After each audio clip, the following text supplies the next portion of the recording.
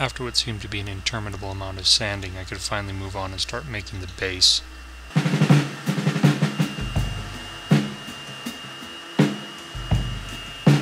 I started by making slip tenons to attach the horizontal members to the stretcher.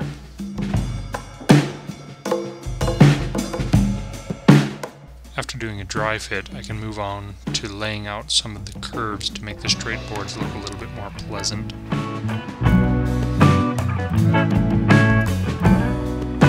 Using a French curve, I laid out the curves that I thought looked nice and then cut off the excess with the bandsaw and refined the curve with a belt sander.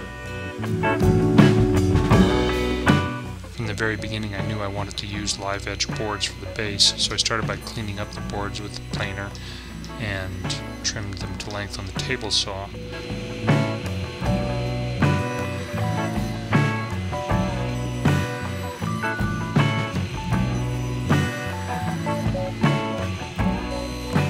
To match the splay angle of the horizontal members, I set my table saw blade to the matching angle and ripped off the inside of each of the legs.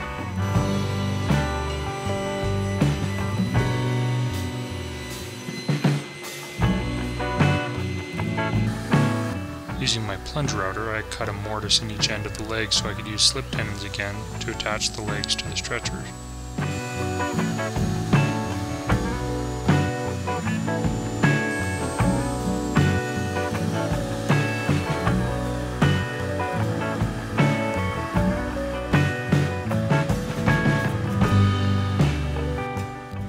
Cut a corresponding mortise in each of the horizontal members and used a chamfer bit to break all the edges to give it a nicer feel and look.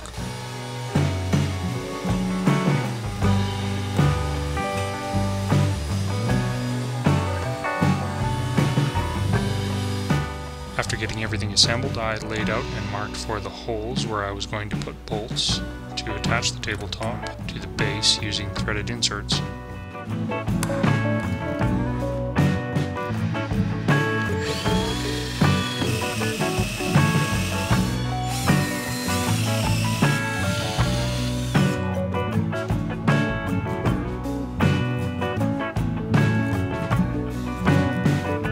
Using the marks from the drilling the holes in the base, I drilled corresponding holes in the underside of the tabletop and epoxied in some threaded inserts.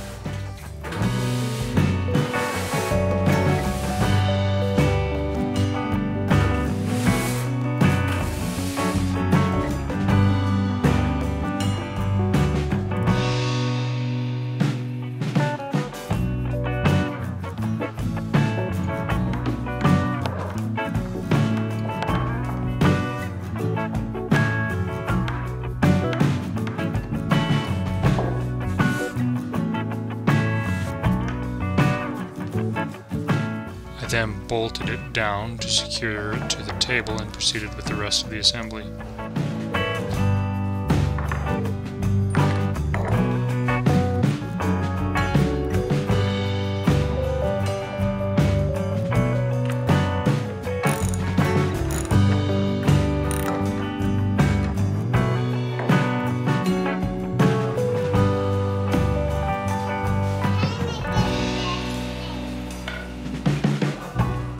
I had some help in the shop, which is why the assembly went so smoothly.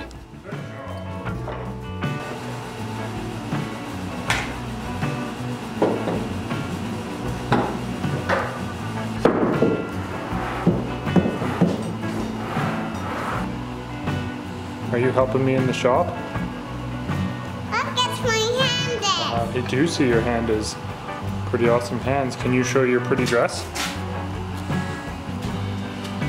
Does it have a rabbit tail? That's pretty fun, isn't it? After assembling the bottom stretcher in the same way I did the top, I put it on the legs to mark the locations of the mortises.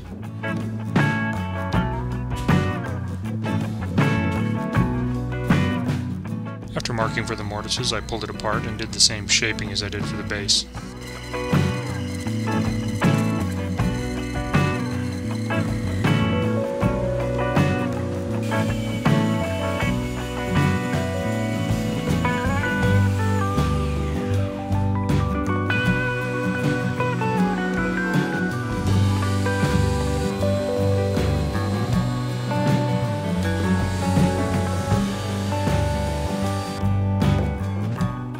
did have the camera running for a rather complex glue-up. However, I failed to check the status of the battery and it died shortly after starting. So here's the moment of truth. Does the base sit flat on the table?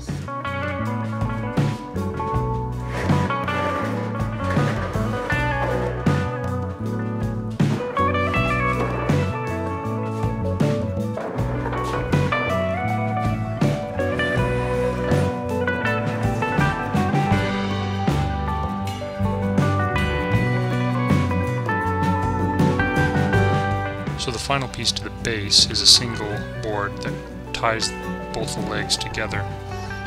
Using a template, I laid out a curve I thought looked nice on a couple of pieces of wood and cut them out on the bandsaw.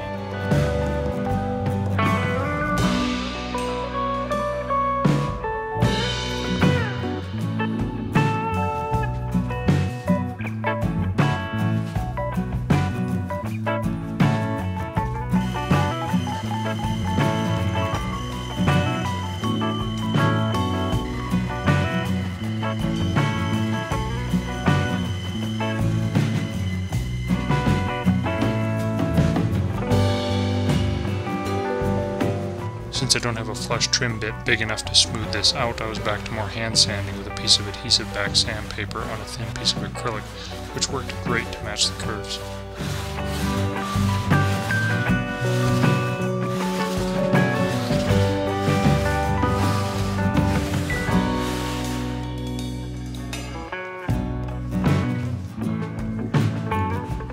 I attached the entire piece with glue and screws and let it sit.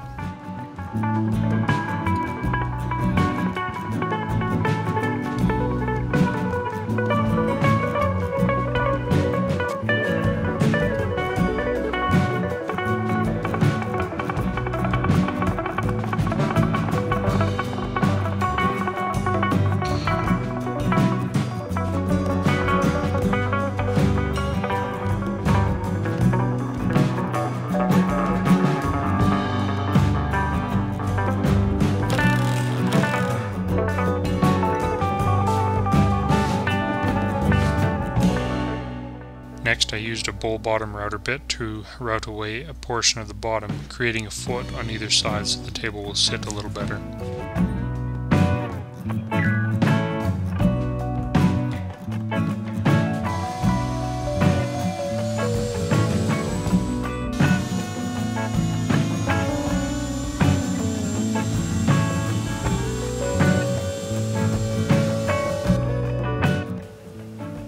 Time to flush that up with a hand plane, sand the whole top, and spray on some finish, and she'll be done.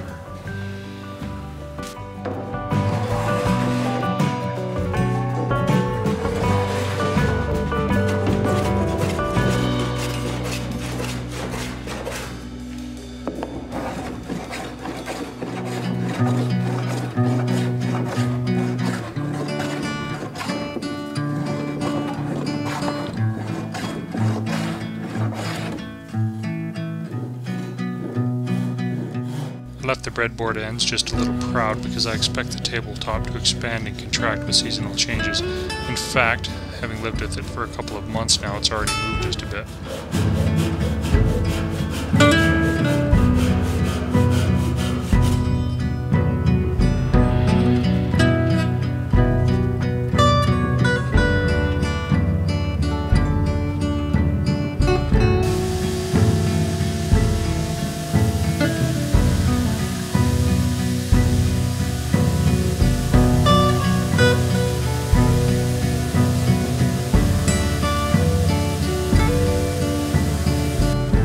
I sprayed on about 5 coats of Varathane's Professional Polyurethane, sanding between each coat, moved the table into the dining room, bolted it together, and it was done.